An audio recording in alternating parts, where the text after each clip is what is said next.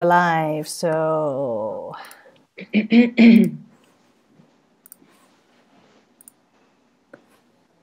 all right, I think we are live. I have this beautiful picture up right now with that that car that was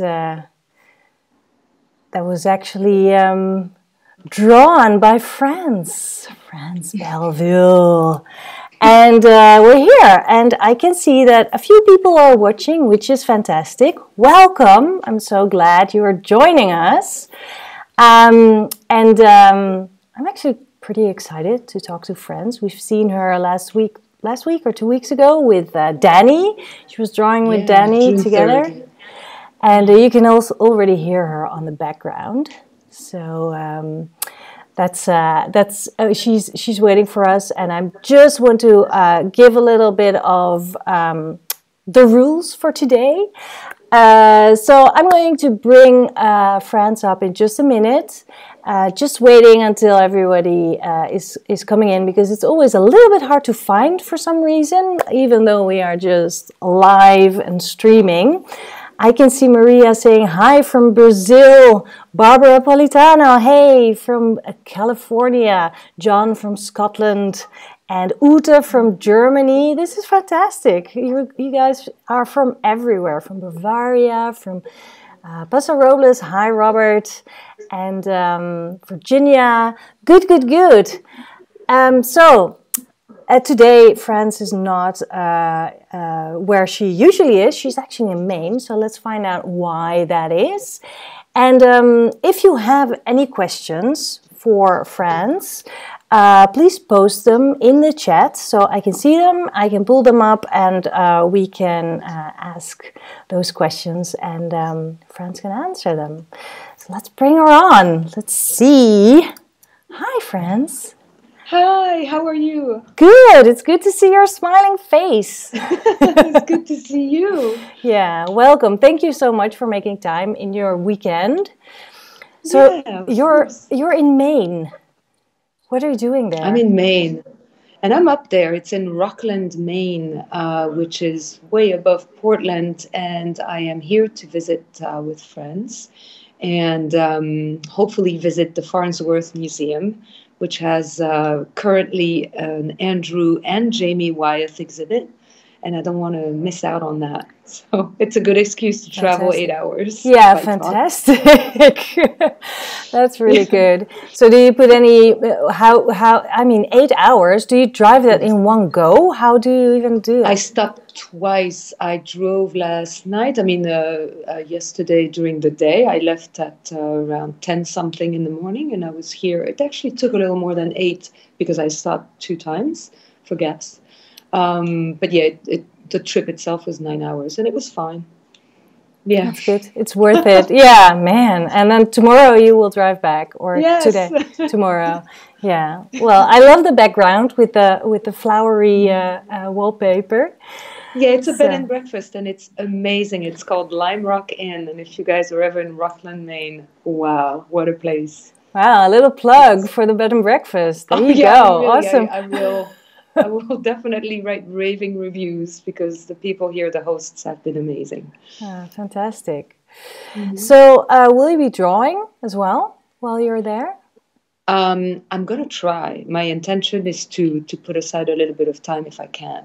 Yeah. But I'm here only really for one day, so we'll see what can happen. But the weather is beautiful, so it could happen. That's good. Yeah, and you're also visiting friends, so you want to be socializing too, right? Exactly, and you know how that is. It's hard to sometimes sit around the table and say, okay, guys, now I'm going to withdraw. And I'm going to zone out and zone in again, yes. In my zone. Yeah. That's a tricky thing.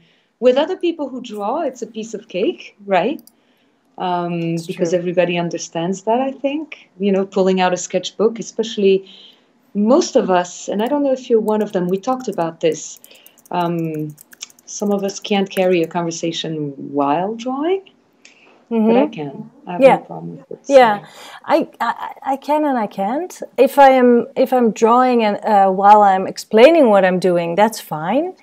But I sometimes feel like because sometimes I feel like drawing when I'm with friends, you know, sitting at the table and just having drinks or after dinner or whatever, and I just pull out my my sketchbook. But I always feel a little bit bad because then I just get into the whole drawing and listening to the conversations, and I am really, you know, getting everything, but I'm not as responsive then. So Yeah, I could imagine that. Right. yeah, it's different. I don't know. I can't have the conversation and do the drawing at the same time. Maybe that's something you can learn actually with a lot of practice. Yeah.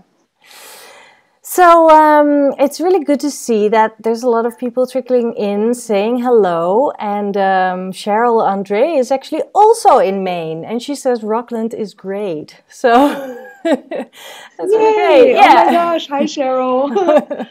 So yeah, you're not alone there. That's great. That's good. Yeah. So let's see. Everyone who's joining, if you have any questions for France, let us know. Post them, and we'll feed them to her. Mm-hmm. And yeah, absolutely. For starters, I actually have a question here that was posted earlier. The question is, all of your vehicle drawings are so amazing. Did you ever struggle with that subject in the beginning?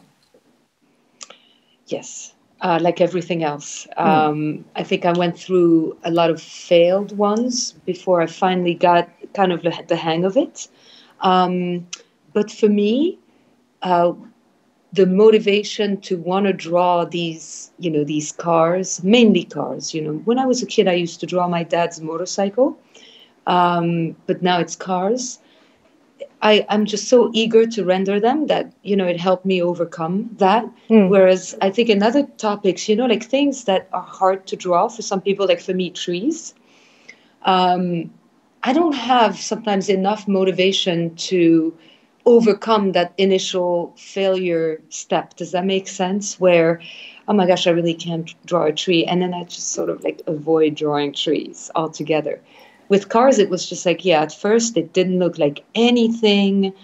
I mean, I had a car, but I knew there was something off. I needed to learn something about the perspective to make it work. And then as I drew more and more and wanted to draw more and more, it helped. Right. Right. Yeah. I once did. I started a 100-day project, and I was like, that would be a great period of time to learn something. So I decided that I wanted to do that 100-day project about wheels. So drawing anything with wheels. I gave up after like a week. I was like, I'm just really not enjoying this. No, I get it. So, because you have wheels look so different from one way to... Oh no, I get it. Yeah, and I took it like a bit of broad thing because I always have a hard time drawing cars. So I thought if I do this, then it's a broad thing. I can do bicycles, I can do whatever, anything with wheels, and then cars too. But just like you say, like with the trees, you can't really be bothered to really dive into it. Maybe because you don't enjoy it that much. So, and I think that is fine. I think it's fine. But if it's frustrating, then I think you should just, every time that you know are drawing on location and you see a car there, that you should just include it in your drawing, just for the experience of it and the practice like you get. No doubt. And there are different ways to do cars when you include them in a drawing. You know, there are people out there who, when they include cars in their drawings, they suggest a shape which tells you, oh, of course, there's a car. But it's very cleverly done to the point where, okay, they didn't get into the detail of, you know, the headlights and so forth, but it's just enough to suggest a car. And I know there's a way to do that with trees. I just haven't. You know, I haven't found the trick. Right, yeah. And at some point you will find a trick and then you're like, oh. But seriously, absolutely. Like, for instance, just a couple of days ago, when was it? Literally a couple of days ago. I believe it was on the 11th or the 12th. I had to take my car to the dealership because my tires were kind of goofy. There was vibration at high speed. And I knew that I had this big trip coming up, so I needed my car to be perfect. Sure, yeah. So I'm sitting in their waiting room, and I've got all these cars in front of me. And I decided to sit on the sidewalk instead of being in the waiting room and seeing them through a glass. So I went in their parking lot, and I quickly drew a Mazda, for instance. And this is a perfect example of something that really doesn't have all the information. Like, for instance, I don't know if you can see, I forgot to do a door here. Yeah, but who sees that? Right. And frankly, it still looks like a car. And people who know car will tell you, oh my gosh, it's the Mazda logo, you know? So it's a Mazda. Right, you know? Yes. But this was a really good experience because it told me, okay, I'm still good doing a car here and there, you know? Yeah. Sometimes I feel, oh, can I still draw a car? I haven't drawn a car in a month, you know? It's kind of weird. So can you even unlearn? Yes. I think, I don't know. What do you think? Can we unlearn? Can we stagnate and then sort of like regress? I don't think so. I think if you don't draw for a while certain things or at all, you will feel rusty, but you won't unlearn. I think it's like riding a bicycle. I mean, once you know how to do it, you know the mechanics of it. There's not really any undoing it. But if you haven't rode the bicycle for a couple of years, then it might be like, oh, right, how does this feel again? Oh, now I know. I think that's what I think, but I don't know because I think but I think there is so much muscle memory involved in drawing that I think what you're saying is true. Yeah, probably. I think what you're saying is true, absolutely. Yeah, there's no unlearning. There's no way. No. So the car that you just showed us, I mean, that looks really real. How? Yeah. And I mean, this whole course, this was actually the last week of that course, which was an amazing experience, actually. And we've had a lot of discussion, like how important is it to draw something that looks really real? When is it really real? Is it really real when you put a story in it and maybe, slap on your own colors that aren't even there in real time? Or does it look really real when it's just sort of perfect in perspective and in shadows and in shading? How do you feel about that? I find that for me, all the work I do is pretty realistic and literal because I don't allow myself enough to really stray from that because I'm afraid that if I do, it's going to just not be right. And I still have this idea that for me, for something to look right, it needs to be very much faithful to what I see in front of me. So in that respect, I think I'm very much, realistic. And as far as how to make it even more realistic, yes, I think it's a matter of shape. But more recently, thanks to the iPad, I've gotten to experience and experiment more with shadows. And I find that the way you put light, the way you convey light in a drawing can be just as important as, let's say, the shape of the object. And if you don't mind, I'll get back to this car, which was sitting in the sun. Yeah. And it was flooded with light. It was really all around. And the only real shadow that I could see was inside the cabin and underneath the car. It cast a shadow, but the light was really coming from, it seemed, from above because the shadow was not even cast, very far away. And that to me adds as much realism to a drawing as the shape itself, because I'm sure my car is kind of off somewhere. I'm sure that if we compared it, let's say, to a photo, I didn't take a photo, unfortunately, but if I had, maybe I would have been able to put them side by side and really notice, oh my gosh, I goofed up here, Yeah. But to me, shadows, like how to put your light and how to convey that into a drawing, I think is just as important. And that's where I think the cross-hatching really comes into play. Right, yeah. I think you're right. I And this also, is, by the way, I don't know about you, Koosje, but this is something that I tackled with pen right away. I did it with my Copic pen, this multi-liner one, the Copic multi-liner. So I didn't use pencil first. So for me, again, darkening right away in the right spots kind of helped me move on to the lighter spots and so forth. So yeah, anyway. yeah, I think light and shadow is really, really important, and I mean that's also part of your class, and we talked about that in other classes too. In Danny's class, that's also one of he really stretches on that too. Like look at the lights, Yes. because that really gives your drawing volume and context.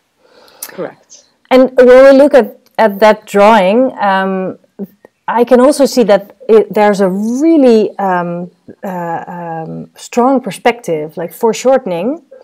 Do you think that it's easier or harder to draw a car, for example, when it's so foreshortened? In my opinion, it's easier. Yeah, me too. Why?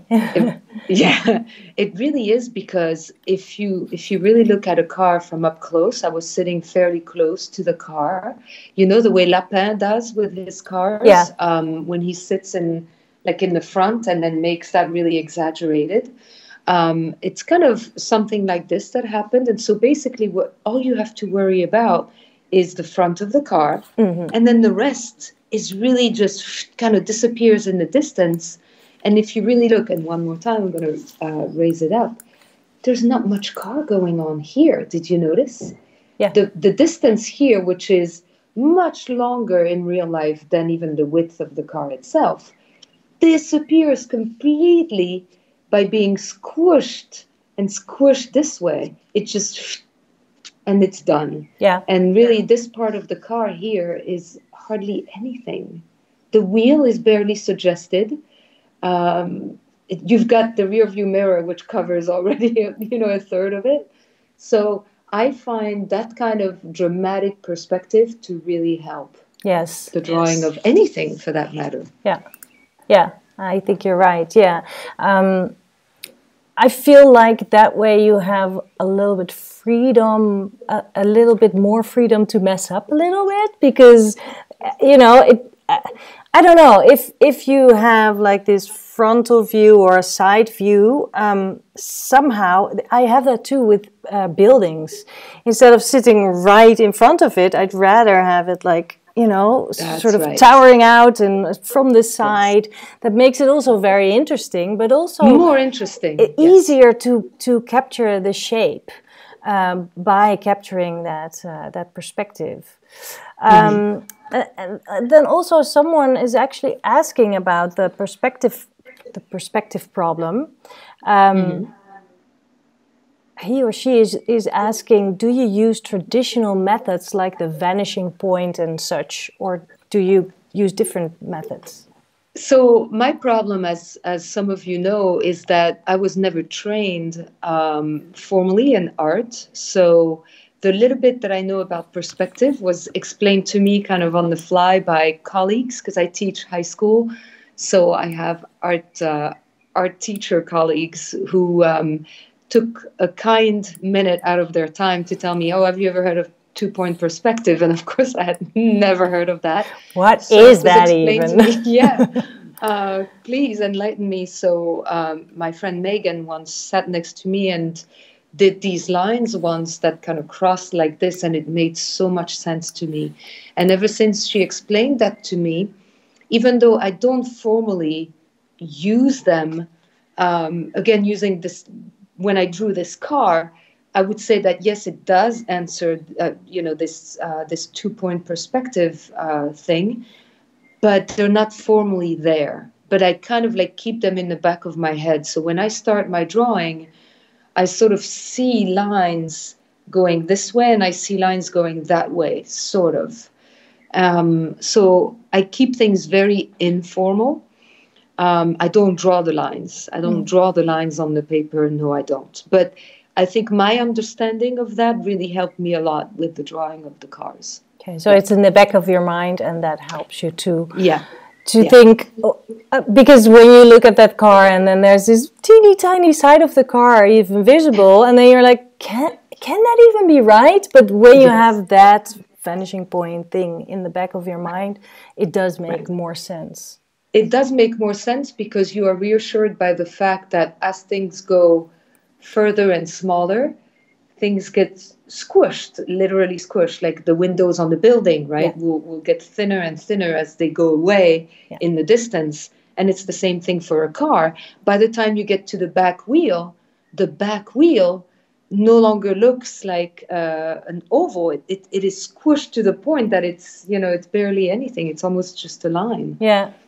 Yeah, and we've seen that also in People Drawing People, where you also had a crazy foreshortened perspective at some point.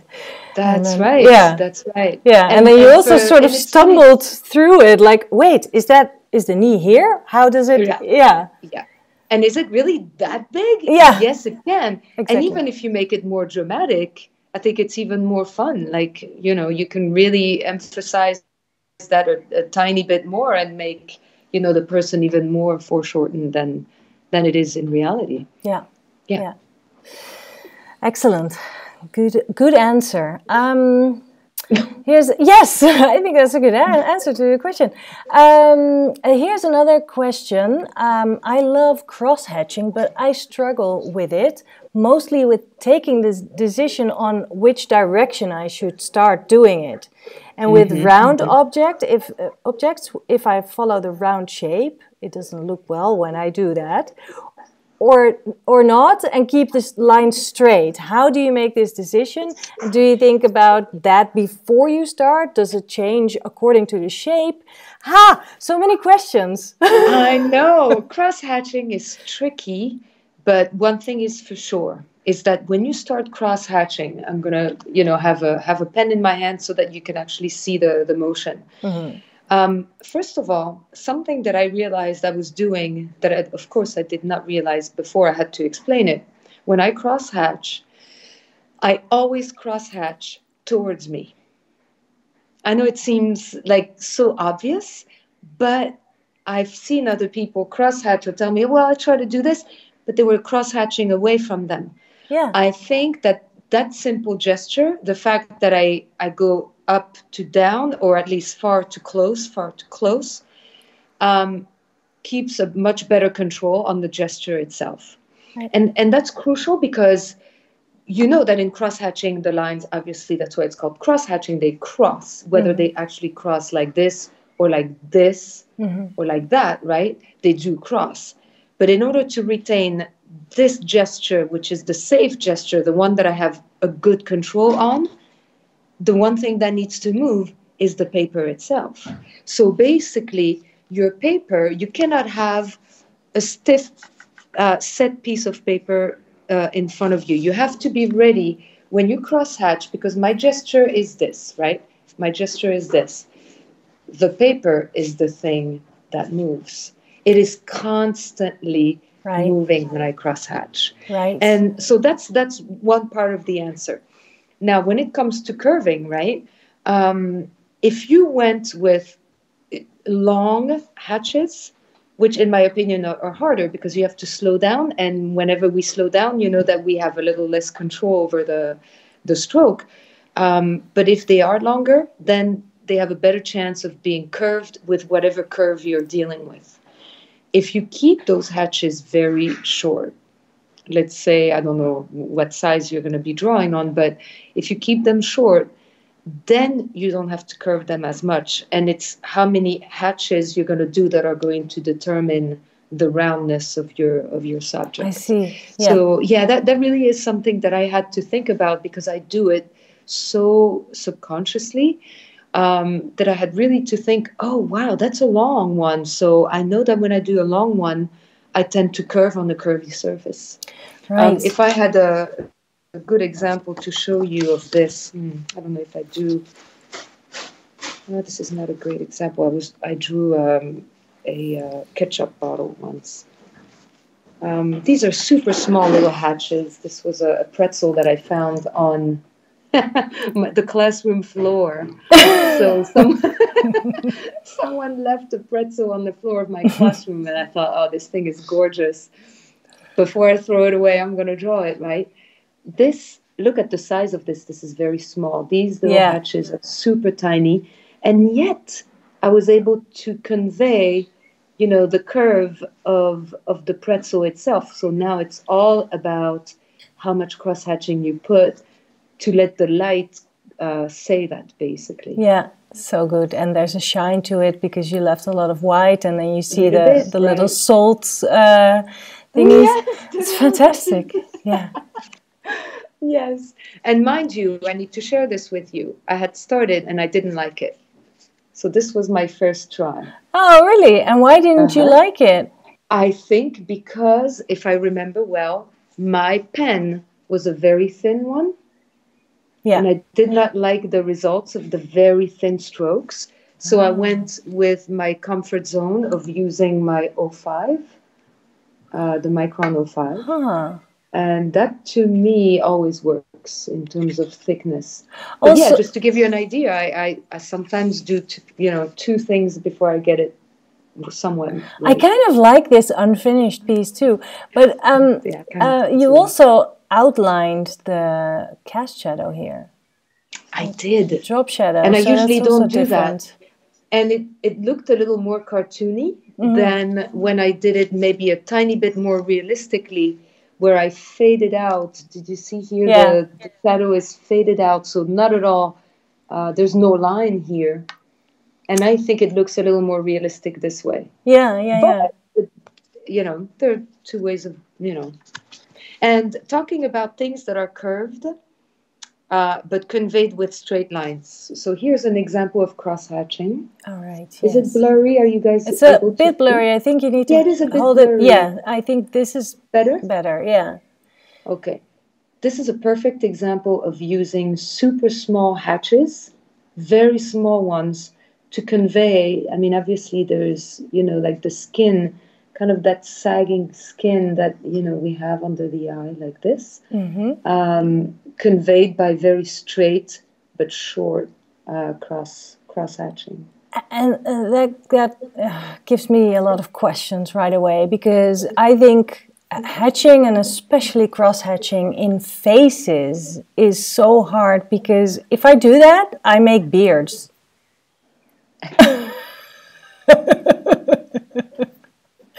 I make beards on people who are not wearing beards. I know what you mean, because it's tricky, and this is where I think faces are very difficult when it comes to cross-hatching, because you don't want to add, as you said, darkness where it doesn't exist, because it suddenly looks like facial hair or even dirt.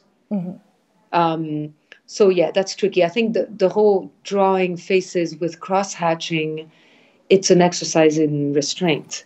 It's really putting all the cross-hatching in the parts that are, usually very defined, like all these parts here, usually around the face, but then leave everything out. And also the shiny spot on the nose, always leave it out, right? Always leave that blank. Right. You have one right now too. You have that little spot on your nose. And here, I think. Yes, and here, and of course always along the nose there. Right. Shiny spots, leave them open and use the white of the paper. Yeah. Right. And that leaves me with this, is that cross-hatching is as much about what to leave out as it is to actually, fill. So, yeah. And how do you decide that you're done? Because, I mean, cross-hatching, you can keep on forever. And then it becomes mud. And then you're like, now I've overworked it. And, when I said it's an exercise in restraint, I think it's really the moment where you're like, that's it. I'm walking away from this one. And this is why you see me do a lot of unfinished things like this, because I am perfectly capable of walking away from everything. I mean, this is one of them. Did I bother finishing this? This was done with a ballpoint pen. No, because I knew that by going into the gutter there, I was going to mess things up. This was enough for me. Yeah. I conveyed what I wanted to convey. And that was that. And I know that for a lot of people, finishing the face means it's finished, but I have, I think, a very different relationship with finished things. Right. And how long does it take you, that ballpoint piece that you just showed us? This was a solid 45 minutes. Right. Yeah, wow. This was definitely kind of one of my longer, drawings. Yeah. And later I came back, which is something I do rarely, and I just added a little bit more here, which I had originally not done. I think, just done this, and I added just a tad here and there from the same photo. This was done from a photo on the internet. Right. And the pretzel, how long did it take you? Oh, that must have been about 15 minutes. Seriously, so right much. You do that. You work really quick then. Yeah. Definitely the pretzel was a fast one, that I remember. Yeah. But it also depends on the pen. When the pen, the pretzel, using a micron, the micron covers very black very quickly, right? Yeah. Yeah. So the moment you put like one line, it's usually, that's it. Ballpoint pen can take a little longer. Yeah. Here's another example of something that I did in ballpoint pen. Oh, I love it. Yeah. Same thing. Did I bother finishing that? No, I just wanted to know if I could do this, and I did. Yeah.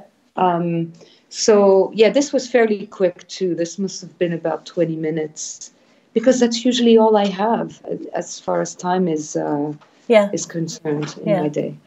Yeah, and ballpoint, do you feel like that is maybe feels a little bit safer, because if you have very soft strokes, and it's lighter, and if you have the fine liner, it's just a black line whether you press hard or not? Yes and no, because you know as well as I do that depending on how we hold a pen, like That's a micron or the multi-liner by Copic, they behave a little differently. So there is a way, for example, with a micron, to start a drawing by holding it more like this than like this. And if you hold it more sideways, you have a thinner line. It's a little safer. And then you can come back later and do the frank, thick, black. So even with this, you can still find a way to, to have different widths and darkness, I would say. Yeah. Okay, good. I just want to get back to, we were talking about the perspective, and I see that Ute had actually asked something about that, the layers that are in the back of or the lines that are in the back of your mind. And she's actually asking about your iPad practice. If you work in Procreate, do you ever use those lines as a separate layer? No, and maybe I should. But I know that they have tools like that, and I know they're somewhere in the app. I've never used them. But I do know that they're available, because my daughter, who I just bought Procreate for, she's 10 years old. The other day she was drawing next to me on her iPad, and she suddenly had like a grid on her iPad, and I was like, where'd you get that from? And she's like, oh, I'm just trying out stuff on Procreate. I didn't. So no, I do not use any pre-drawn lines. Right. No, so you work actually, basically it's the same way you work on paper, it's on the iPad. So it's not that you have... It's a little more portable for colors and stuff like that. I don't know about you, Koosje. Do you ever use anything like that from Procreate? Have you ever used those lines? No, actually I don't. I never use any lines or perspective. I think it's just sort of ingrained, or maybe in the back of my mind, because I did learn it. But usually what I do is just really, when something is in perspective, I don't think about the perspective. But I try, for example, if I draw a building that is super in perspective, I just draw the sky. So I use the negative space. I see, of course. And if I do that, then I filter out the whole thing, like I am drawing a building and it's in a crazy perspective. No, I'm just drawing the sky that is around it, and then I end up with And that's why it puts it on paper already. That way it kind of sits on your page. Yeah. So that really, really helps me. And then of course, if I start filling in details in the building, for example, then I know that line that is super like slanted, right? Yes. Then I know that the windows will also follow that line. So those are parallel, and they will, in perspective. So I think I have that idea of how it goes into the to that vanishing point, but I don't really think about it. I just really try to trust my eyes, and I always during almost every drawing, if I draw from observation, almost always I have at least one moment that I'm like, no, that can't be right. But then every time it works out. Like if it can't be right, maybe I have to even, like you said, really exaggerate it. And then it works even better. So exactly, it's like a caricature of the perspective itself. Exactly, yes. And I think you did that with that car as well, yeah. Yeah, and kind of like a face, when you want to kind of exaggerate, let's say, a nose a little bit. I mean, we see it in caricatures. I'm always blown away by caricatures for that reason, because I always look at them and I'm like, how come this face is so not realistic, but we can still recognize the person? Yeah. Well, because it is realistic, really, but it's just exaggerated in parts that everybody recognizes as being exaggerated. And I find that to be brilliant. Yes, that is really intriguing. Yes, it's true. It's the same, basically. I mean, drawing anything is just drawing shapes, right? And then, if you exaggerate very recognizable parts of it, then everybody knows what you're talking about in your drawing. And it's kind of like a car too, if everybody is familiar with a Volkswagen Beetle, you can start making things with it that would still be this very recognizable icon. Yeah. But with crazy perspective, which I don't think every car can be done that way, because not every car has that, everybody recognizes what car this is. So that's true. Interesting. Yeah. And then there's another problem there, because you might be able to exaggerate it, but because everybody knows the shape so well, it's also easy to spot the mistakes that you make. Yes, and that is the hardest thing about drawing a car that people tell me about.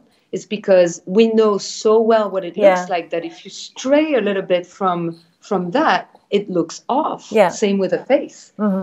That's really interesting that we can stray the right way, but also the wrong way, I gather. Yeah, that's really interesting. So we are very, very critical when it comes to looking at things. Like something's off. Yes, you see it. You spot it right away. Yeah, it's like a string that's not tuned right on the guitar, and it just jumps out right away. Yeah. So if you are in the middle of drawing and then you see like something's off, I can just see that, I don't know, I didn't get the proportions right or whatever. Are you then trying to fix it, or are you just going with whatever you were doing and just embrace the wonkiness or the proportions? I usually walk away. I'm usually one of these people who will so easily walk away from a drawing if it's not going in the direction that I want, because I know from that moment on, the drawing is not going to be enjoyable. And for me, enjoying it is such an important part of the process that if I can't, I'd rather start anew. I just gave you the example of the pretzel, right? When I drew that little thing and I didn't like it, didn't work out the way it just didn't work for me. I just flipped the page and I immediately started another one. Here's another one that there's a perfect example of a failed one. Shall I? Yes, show us. Why is it failed? It just didn't work. I don't know. Something here didn't work. And I hated it. I didn't like it. So I was like, bye. And I left. I didn't try to make it work. Or maybe did I here maybe for 1 minute? No. see how this doesn't work at all. This is not right. So, yeah. And my sketchbooks are full of things that I really didn't work out great. It's part of the, I would say, I mean, look, these were very quick sketches of cats. And I was not a huge fan of them because the cats, there were two cats that I was drawing at the same time, but they kept moving after a while, even when they were lying down. And I didn't do much with that. I just sketched them and kind of, yeah. No, I definitely don't try to make something work when I know it's not going in the direction that I want. Yeah, and you said it before, like it's not about finishing. Yeah. For you, it's really just a process, and when you're done, you're done. And it doesn't matter if the drawing is done, because it's done when you are done. Yeah. When I walk away, or when the drawing walks away from me too, because there's something to be said about a drawing that is done before you realize it's done. Like, it's like, oh my gosh, what am I adding to this? That thing has walked away from me 5 minutes ago. Yeah. There's something to be said about that, because also, even though I do draw in sketchbooks, I am not let me present you my sketchbook kind of person, because my sketchbook is full of not so good stuff. My sketchbook is not presentable at all, because full pages of it, here's a perfect example, are failed drawings. That's, in my opinion, this is not a good page. I don't like looking at this. It bothers me that I even drew this. I don't like it, but it's there. Right. Yeah. I did walk away from it. I have very quick drawings of students that I did, like sketches. It's so this was personal, isn't it? Because I think that's that sideway view of the boy in the previous page. I'm like, that's really great. But then you drew him again on this one, I saw. Yes. Yeah. And here's also very simple, almost continuous line. Yeah. You know, drawings to keep my hand a little loose and try to resist cross-hatching. Right. This was a perfect example. So my sketchbook is a mixed bag, you know, of and then the next page, look at what I have. Practice of noses. Noses. Yeah. I see you do that a lot. Yeah. So frankly, because of that, because I have no intention of ever presenting this or putting this on display anywhere, I don't feel the need to make pretty pages at all. Unlike people who are good at doing journals, you know, like they do a spread and it's magnificent and you turn the page and the next spread is magnificent. No, that's never been me. Yeah. Never. No, I have probably 5 acceptable drawings in this entire thing, and that's fine. That's okay. Yes, it is. Okay. Yeah. But the truth is, I'm not afraid to whip that out and draw in it because of that. It's not precious. This is not a precious sketchbook by any stretch of the imagination. And I think that is so important. Failures. I mean, not failures. I'm not trying to say, but look at this mess. There's a guitar, someone's playing guitar, and then there's like a jug and a chair, and it all ended on the same page. I have to say I love it, but you know, that's what I mean. It's personal. You hate looking at it because you feel like you could do better, or it wasn't the right feeling during the process or whatever. And that's fine because But you know what? I drew. Yes, exactly. Every time you do a drawing, and even if you hate it, you have learned something.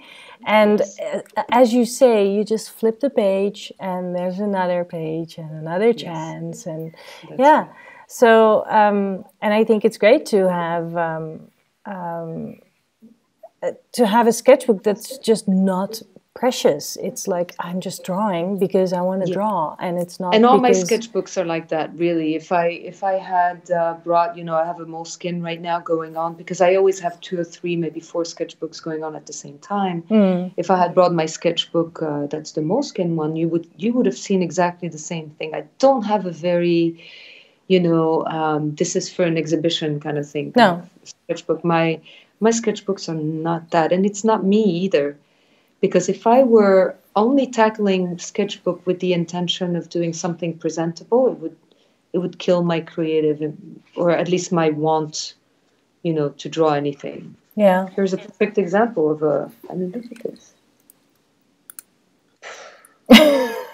You know, okay. I was sitting at a table with some friends, and there was a ketchup Yeah. bottle and some wine glasses. And no, in terms of presentation, I don't think this is, remarkable. Plus, it's held like this, not like that. And then a friend of mine wrote something at the top. Egon Schiele. Yes. And, because I needed to see the name and Right. there. So, yeah, I think that's great that it is not precious. I really think that's very important. It's everything. And it's just, you answer to your need to draw, You're like, well, it's a ketchup bottle. I'm just going to draw it. It doesn't matter what it turns out like.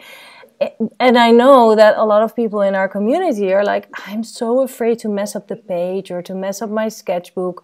And then I do feel the urge to draw, but then I don't because I'm afraid.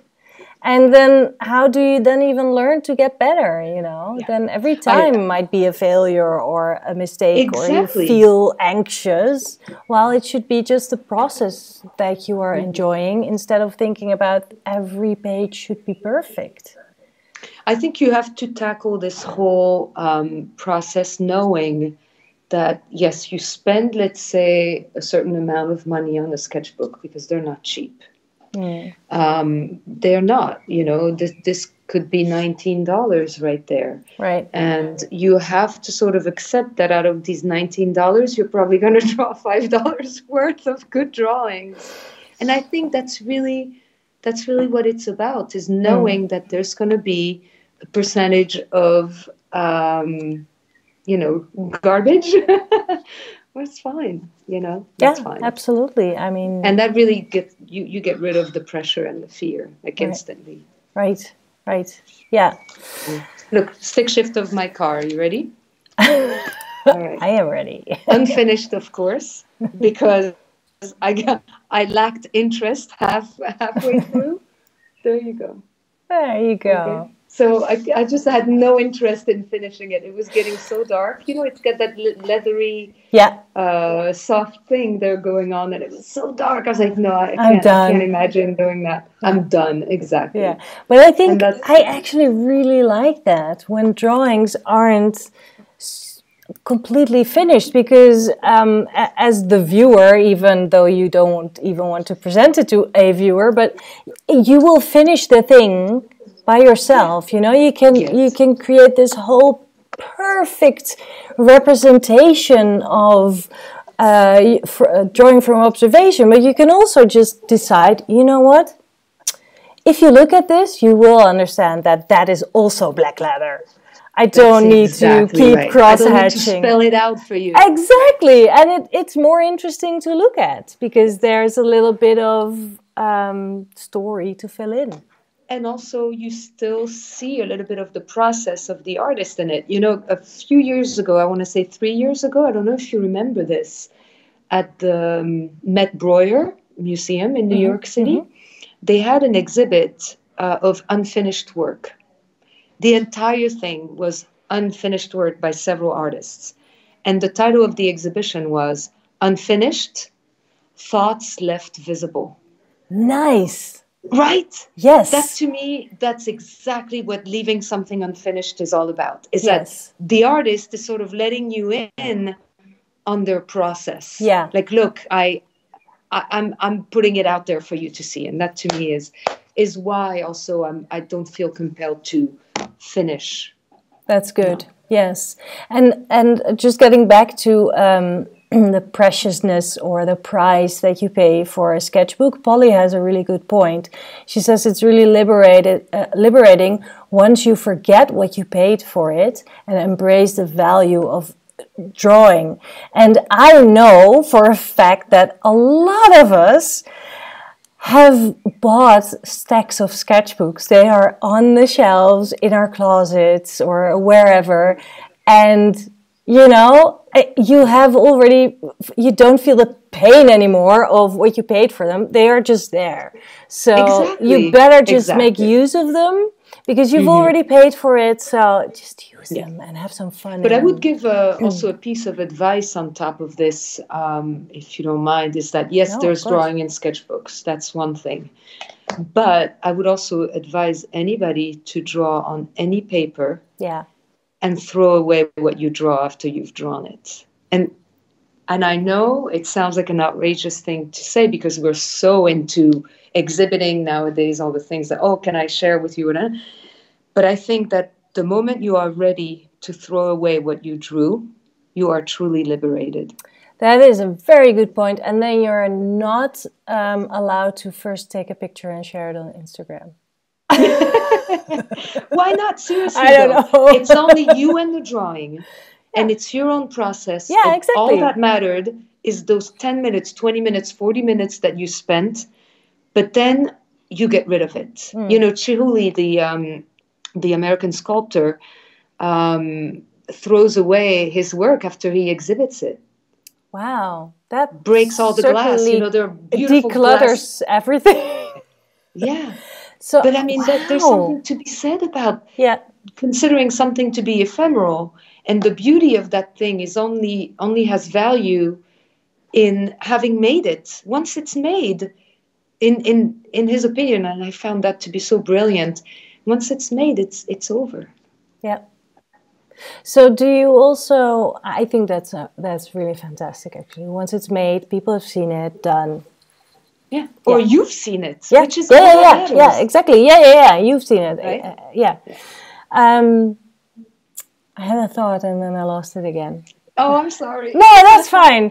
What was it? Oh, yes. On your iPad, I'm sure you have the same kind of process, like I'm done or I don't like this. So do you throw those away if you don't like them? Because if they are in your sketchbook, they stay in your sketchbook. But do you just delete them? There are some that I do delete, really, that I really have no interest in revisiting. Yeah. But in general, even when I have just a little bit done, I tend to keep it because the beauty of the iPad is exactly this, is that suddenly a clunky object that sits on the shelf next to, several other clunky objects. And I hate to call a sketchbook that, but at the end of the day, they take up space. Especially when you're a person who has moved from one continent to another, you try to keep light. And the iPad to me is the answer to that. It's portability. So I do keep a lot on my iPad, but I also delete a lot. When I'm not happy with something, I don't want to see it again. Right. Yeah. But there's something to be said also in having a record of failed drawings because it shows you where you went wrong and, oh, right, when I did this, I messed up, so I can't do that again. I think that's really the power of the sketchbook, that you have a record. Also a record of moments in your life, which I think is really very valuable. I agree. Even if those moments are wonky in your lines. But yeah, I mean, if I look back at a sketchbook from 2 years ago, 5 years ago, 7 years ago, I can see such a difference, and I can just, you keep developing as an artist, and you can learn so much from mistakes that you make. So I think if you are making mistakes in your sketchbook, you should never rip the page out. Just leave it in. Oh my gosh, I agree with you wholeheartedly. I mean, I'm the example of this. Obviously, I keep as much junk in this as absolutely. Yeah, and it's liberating to know that it's fine. It's okay to make mistakes, and it's good to make mistakes. You're supposed to make mistakes. In fact, my daughter again. Yeah, she's 10 and she got a new, I made her a little sketchbook, very easy one by punching the holes and by putting plastic rings. And I gave it to her and that's exactly what she wanted. And she was like, yay, and she made a cover for it. A few minutes later, she comes back to me and she goes, look at the cover. And it said, Book of Failures and Successes. Good! And I was like, that's exactly what a sketchbook should be. So good. There should be. You have to be prepared for as much failure as things that you're going to be happy about. And if that is your approach of a sketchbook, then I think you've gone past a huge hurdle, in my opinion. Yeah. Yes, and here's another response to the throwing away of your work. Magdalena says, when you throw away your work, you still have that time spent with yourself to treasure. It's like a meditation, and that's so true. And isn't that what it's all about? That's what it's all about. And it makes me think about another form of art, which is music. And yes. That is like, okay, you can, of course, you can record it, but if you just pick up your guitar or whatever instrument you play, because you feel like playing, then the music is there, and as soon as you stop playing, it's gone. It's just gone. That was it. And I think that is really a great thing to think about. Like other forms of art, it's not, you don't have a recording of it unless you have a recorder and actually set that whole thing up. Exactly. But it clicked for me. Like, that's always, I see my husband do that all the time. He's a musician. And I'm like, wow, this music is so fantastic, or whatever, or I hear him do his exercises. And then as soon as he puts his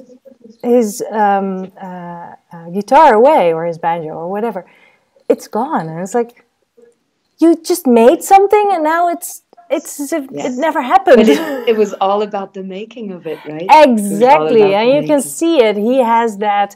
It is like a meditation. It is a time spent with yourself and with that music, that you making can't grasp. Something. You don't have a physical evidence of it, but it's fine. Exactly. Yes. Yeah.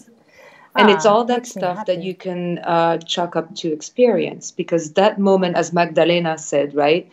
That experience that you had drawing it is yours. Now it's part of your experience. Yes, exactly. And Polly has a good point. She says it's also cheaper than therapy. So there you go. Oh, that's such a good point. Oh, I mean, we all agree that there is such a meditative aspect to drawing. And I hold up the sketchbook, but I could hold up my iPad right now. Right. The iPad does the same thing to me. There's that moment of just, where you just draw. Yeah. And that moment of throwing yourself in the now, what you see at this very moment. Yes, yeah. And it's therapeutic. It is therapeutic, and I think that's half of the answer of a question. The connection is not that great. Oh, I have a really... I got you. You're back. Okay, good. I have one last question. I can't believe we already spent an hour talking. Oh my God. I know, it's crazy. But I do want to pick this question out, because I think we already gave half of the answer. The question is, sometimes I feel selfish taking time for myself to draw. How do you get rid of that guilt when it comes to family and teaching? I don't know. I think that allow me to assume that a woman said that, and that I think that we as women need to stop feeling guilty for doing things that are good for us. I agree. Because I don't want to sound so sexist, but I don't think men have half of that issue when it comes to taking time away from family to do the things that they need to do. Mm-hmm. So I think it's time for us to maybe, let our husbands and so forth, companions fix dinner. And then maybe we can draw, or do what I did when my daughter was so little and she was so time consuming. Find pockets of 5 minutes. Yes. While you cook dinner, you just draw the potato on the table. Boom, you've drawn something for the day. And honestly, if we're gonna feel guilty about drawing 10 minutes a day, then really we have to rethink our self-worth, I think. Yes, absolutely. I agree. And I have another thing to say about that. I think that if it's not selfish to do, because it's so good for you. You will be a better person if you take that time for yourself. Exactly. Mommy has been sketching, so she's a happy mommy now. And now she can, get all the attention to everything else that's going on. Mm-hmm. I think that is really something that everybody just really needs and deserves. So I don't For some people, think it's exercise, it's running, it's this and it's that. Exactly. And for others, it's drawing. And it's part of what makes us, the person that we want to be. Therefore, we're going to be a better person for doing that. Yeah.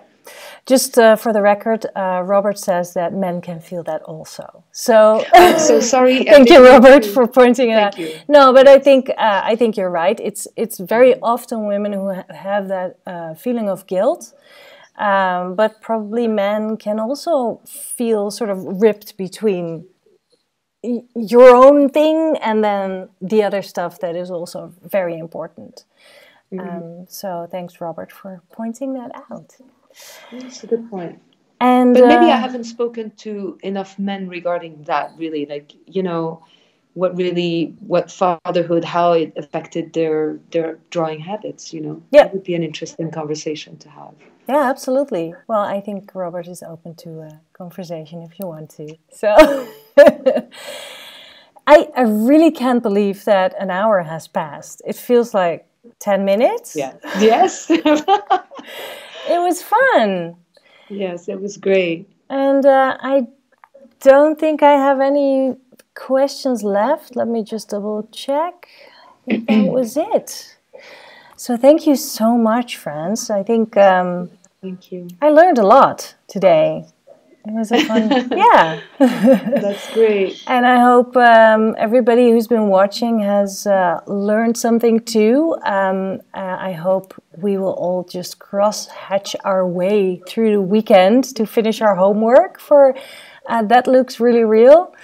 And once we've done that, we can keep on cross-hatching because we can dive into the colored pencils course, which starts actually Monday. Wow, this is going too fast, maybe. I don't even know. So thank you so much, friends. I hope you have a fantastic time in Maine. And, yes, it's a gorgeous day outside. Gorgeous. I can't wait to get good. Out. Yeah, get out, go do some sketching, post it on Instagram so we can see what you're doing. If I do, I can't guarantee that I am, but okay, otherwise I'll have beautiful photos. Yeah, and we'll see the stick of your car again or whatever. Okay, have a fantastic weekend. Thanks, everyone. You too. Thank you. I'll see you soon. Bye. Bye-bye.